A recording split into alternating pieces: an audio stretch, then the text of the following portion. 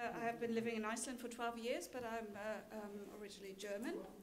And I'm actually back here in Germany for 1 year, here in Berlin, which is, in terms of cultural diplomacy, an extremely interesting experience, being back, remigrating, seeing both my home country and my new country from different perspectives. And I'm also going to use these different perspectives in my presentations, because going back to Germany, I started seeing things in Iceland differently, actually appreciating them even more than I did before. Iceland, as you may know, is famous and infamous. Infamous for one thing, its banks, which we won't talk about today, and famous for two things that has contributed internationally, and I've been so lucky in participating in both. One is literature, and the other thing that I think we could export even more is Iceland's legendary standards in equality. There are some attempts to export it. There is a school project at university inviting each year young women from developing countries, and it's called Equality School. It's a very, very inspiring and interesting project. I'm working, as Mark mentioned, for a migrant association, which I helped found and was chairing for a while, which is called Women in Iceland. It's very hard work getting that name up, because it stands for Women of Multicultural Ethnicity Network. I could present you that organization very, very shortly, just by introducing these three women. A couple of years ago, when we took the pictures for a new brochure, we came upon this one, and I've used it ever since, because their stories tell everything that we're about. On the left, you see Lisa from the Philippines, who came to Iceland at a time when Filipino women were, as in many countries, booked on low-key service jobs, cleaning or working in fish factories. And she was the first one to pioneer to finish an education as a teacher in Iceland, so the first foreign-born teacher in Iceland. In the middle, your countrywoman, Emabet, she's from Ethiopia, and has an inspiring story that she's been willing to share with us on behalf of our organization. She was subjected to domestic violence, but with the help of an Icelandic friend, she managed to succumb, and has been an incredibly inspiring and successful story since. And on the right, there is a young woman, Inka from Lithuania, who represents the new generation of immigrants to Iceland from Eastern Europe, very successful young businesswoman. And that brings us to what we're about. A bit more official definition is our aim to unite, express, and address the interests and issues of all women of foreign origin in Iceland, to bring about equality for them as women and as foreigners. We've heard a bit about that from Paloma earlier this morning. Discrimination that we face is, of course, double. We are discriminated as women, we are discriminated as foreigners. And we have, from the start, worked very, very closely with feminist organizations in Iceland, have received an incredible support. And that is why also I will include that aspect on the general women's rights in Iceland in my presentation, because it's absolutely closely interconnected, and this is the way we saw and we decided to go forward. Our focuses are then, of course, labor and social issues, education, and combating gender violence, as also reflecting in the pictures of the young women I showed to you. I'm not going to go into any details about what we're doing. We are very much started out as a lobbying group, trying to be visible in Iceland. I will show you some statistics. Immigration to Iceland is very recent, very new. 10 years ago, a black face in the street would make people stop their cars and stare. that has changed a lot, and very dramatically.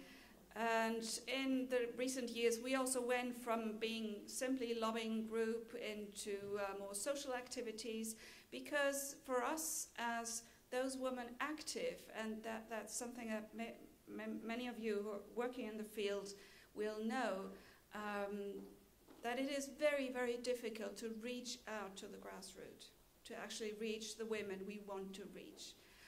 We're always approached by press who ask us, oh, can you give me a juicy story of someone who's been subjected to domestic violence? I mean, I don't have these women in my phone book because they don't want to be reached. And so we put a lot of hard effort and different strategies also into reaching these women. And we tried a lot of things, from bingo evenings to a lot of different activities. We've had some strategies worked out for courses in self-empowerment for special groups.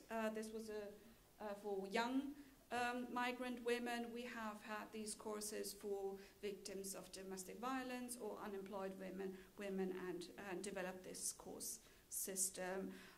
We have what we call peer counseling, an area which I've worked in very much. We train women to counsel their peers, because although there is official information presented by, offered by ministries and municipalities, we find that there are always problems that migrant women will only want to talk to a fellow countrywoman in a different non-official atmosphere. So that's what we offer too, and we train these women in how to give counsel. We are involved in a lot of artworks, cultural activities. This is a map of Reykjavik, which we redesigned with Aboriginal art and our own ideas. We have a choir. We actually decided, because we were always approached, and why is it only for women, your organization? Because simply men did not get organized the way we do. There are no other transnational organizations for migrants in Iceland that way.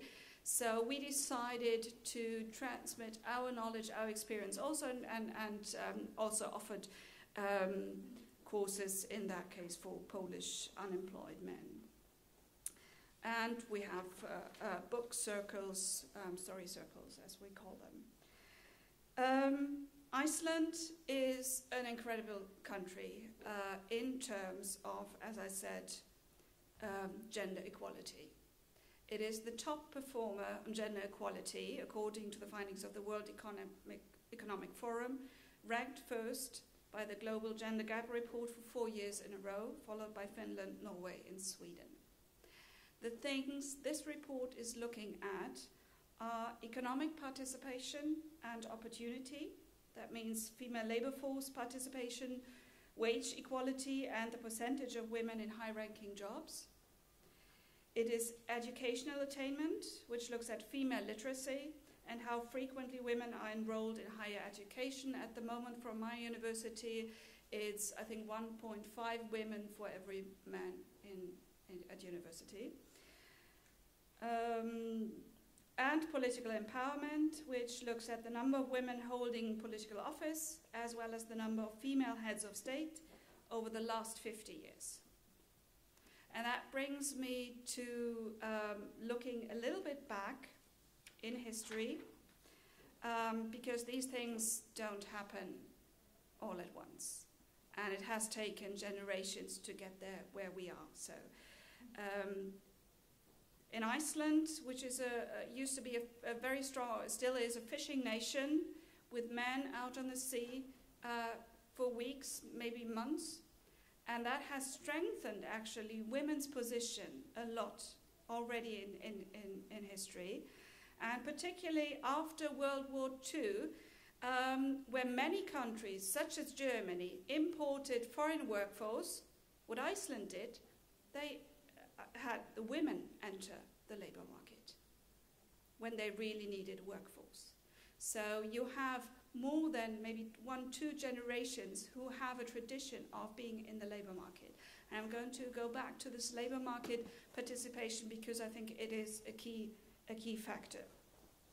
So women had already participated in the labour market for decades when in the 1970s they realized that they did not get any attention, they did not get other participation apart from participation in the labour market.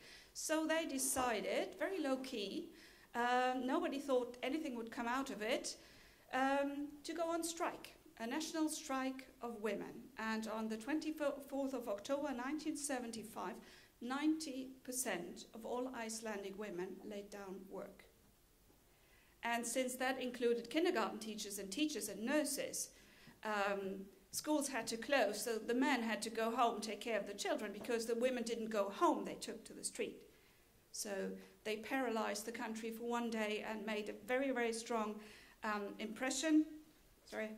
And I think in continuation of this day, of this movement, in 1980 we had Vigdis Finnbogadóttir, who Birgitta mentioned also this morning, the first democratically elected female head of state, and still today I think the most respected person in Iceland. And she has been a real support to us also. This day actually was really great fun. We opened our office and she came, and Migrant Women that we were, we had not noticed that that day was a final in, I think, a European handball competition, which Iceland is really enthusiastic about. So there were no Icelanders present, only us, huge crowd of Thai and Polish women. And Vigdis came and she had the time of her life, she said. So she was the only Icelander attending our event. But it takes more than that, of course. And I'm going to look at a couple of milestones in policy frameworks, because without legal frameworks, this is, of course, not possible. The most important, I think, personally, is the parental leave system. It is a huge factor in equality in Iceland. This 333 means that the mother gets 3 months off paid leave after birth. The father gets 3 months, which he cannot transfer to the mother. And since this is pay-related, all the men take it. Over 90% of men take these 3 months. And 3 months can be divided, and in most cases, of course, the mother takes it. But this also means that having a child does not really interrupt my career. So the first year can be covered, and I think this is a neglected factor, but a major one in my view, because if you, as an employer, have a 27-year woman before you applying for a job, or a man, you will not think, oh, this woman will soon be away anyway, because they both will be away, gone for a while, and then come back again. So it doesn't matter. So you will employ the one you want most for the job, and not think about the gender. I think this is very important. We have gender quotas extended from public bodies to private corporations. Companies with more than 25 employees have to have a gender equality policy in there. Whether and how they implement it is a different question, maybe very often, but still they have to have it. We have legislation criminalizing the purchase of sex. So prostitution is banned by law. We have a ban on strip clubs. We have marriage equality for same-sex marriages and transgender rights. And maybe many of you know, because this attracted actually more attention abroad than in Iceland, that our Prime Minister, who just left office last week, was the first openly gay or lesbian Prime Minister in the world. But the most fascinating thing to me is not that fact, but the fact that no one cared. This was not an issue, not by her supporters, nor by her opponents. They wouldn't have dared. She's a rather private person. She's not a gay rights activist. She is interested in other things, and this is just her choice and her life, and nobody really cares. That is, I think, the most interesting thing about it. And we recently had the Austrian model of intervention in cases of gender violence. So, perfect, yeah, quite close to it, but not actually quite. What remains is the wage gap and is gender violence. And that applies to migrant women even more than to Icelandic women. As I said, this is closely interconnected, but you can also always add something if you're talking about a migrant woman. The wage gap is strong, and that is actually one thing that this picture is from 2005, the first Women's Day off that I was involved in. In 2005, women wanted to repeat this great event from 1975, and they're like, oh, what can we do today to activate women? What are they interested in? What will get them to the streets? And we said it's the wage gap. Women still own for the same job only 60-something% of the wage that a man gets. So it was decided 60-something% of the working day is over at 2:26. So at 2:26, all women in Iceland left work and took to the streets. We had 50,000 women there out of a population of 320,000. So it was huge. 5 years later, we repeated the same thing, now focusing on gender violence. Again, this is a very large concern for migrant women. Migrant women are, let's say, about 5% of the population, but the women's shelter that we work with very closely houses 40% of the women staying there are of foreign origin. So these two blemishes on the almost perfect image of Iceland in equality matters remain, but we have been focusing on them for the last couple of years and been successful in many things.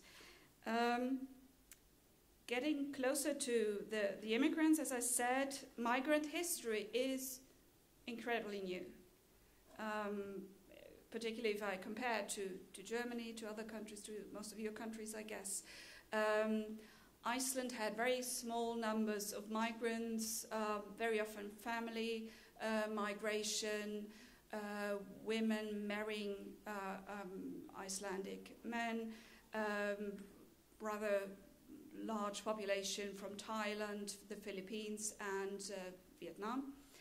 But then during the economic boom years, starting as you can see in about 2004, I worked in an intercultural information center at these times, and these years were crazy. We had people coming with their suitcase into our office saying, where do I sleep tonight? Where do I start working tomorrow?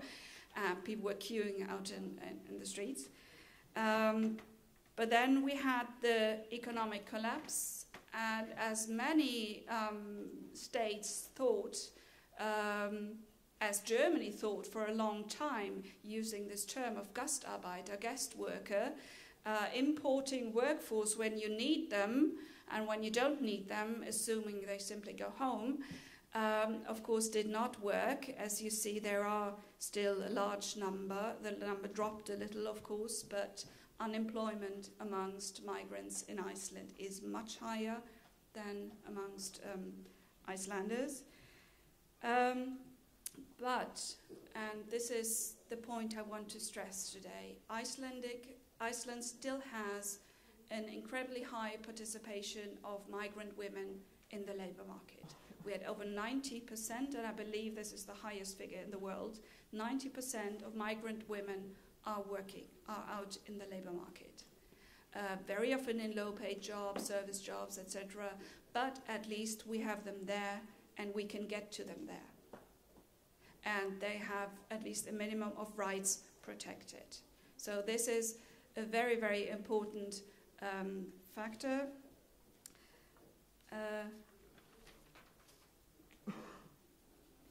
We have, as I said, a large number of low-paid service jobs. That is the negative things. We have, as I mentioned, also 5% of the population, but 40% of stays in the women's shelter. The good thing, however, as I said, we are organized. Our organization very strongly represented. We were taken very well everywhere, invited to be represented in a large number of migrant bodies, in networks. One is called Women of the World, the Immigration Council, the Red Cross, the Intercultural Research Institute, for example. So we get a lot of support, mainly from the feminist movement, but also the labor union movement. We were very early connecting with those two movements for support. And we are very happy also that we had, just before the change of government, we had new immigrant law passed just recently. So as I said, I'm back in Germany. What about Germany? I was shocked coming back here. Shocked by a number of things. Shocked very much by an article I read a couple of weeks ago in the Spiegel. There, Maria Böhmer, migrant spokesperson of the German government, was talking about that migrant children are insufficient in German when they enter school. I very much agree with that, and I very much agree that this is a problem and that we need some action about it. But what did she say was the reason? And that was the thing I was so shocked about. She said, the reason these children have problems integrating and being educated is the fact, and that is a quote, they speak a different language in their home.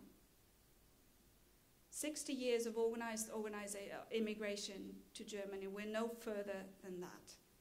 The problem is the other language at home. The problem is not that we cannot raise bilingual children, that we cannot provide them with we cannot give them the most valuable asset that you can give to your children. And actually the reason why I'm here for a year now back in Germany is bilinguality. And they say the problem is the other language. Do they really expect people to speak broken German to their children? Do they think that would help? It won't. You need a strong foundation in your native language to be able to learn another language. We all know that. So they are working against this. And I think a major factor, and where they is going so wrong here in Germany at the moment, sorry, this is the source, is the fact that they are introducing this new, what they call Herdprämie. For those of you who know some German, that means oven bonus. They are offering women who stay at home and do not send their smaller children to kindergarten money every month. Now, this will not be used by well-educated women who've had a good career, decide in their late 30s to have a child, take very good care and support these children and enable them to learn a lot. This will be used, for those women, it won't matter whether they get 150 euros per child a month or not. But this matters to migrant women who have many children, who have anyway only a low-paid job. They will stay at home, they will be isolated, their children will not go to kindergarten, and they will not be able to speak German when they enter school. So this is the thing I was really, really seeing with my migrant perspective, both here and in Iceland. As I said, in Iceland we have 90% of foreign women on the labor market. We have comprehensive childcare infrastructure from the first months if you choose and if you have to. We have the parental leave system. We do have a quota system, but it unfortunately does not. We are campaigning for that now, to apply that also, for example, to qualified migrant women in the public service sector. But as I said, in Germany we only have a lack of childcare places. We have only 45% of migrant women in the labor market, and as I said, this Herdprämie. And to finish off, as I said, this comparison and the lesson I've learned and the thing I'm most proud of, that in Iceland, this framework really does help, and it shows, and I think it shows nowhere better than 2 of 3 foreign-born citizens in Parliament were from our board, were women in Iceland. One of them even a Muslim woman, and this only after, as I showed the graph to you, a couple of years of migration history. Thank you.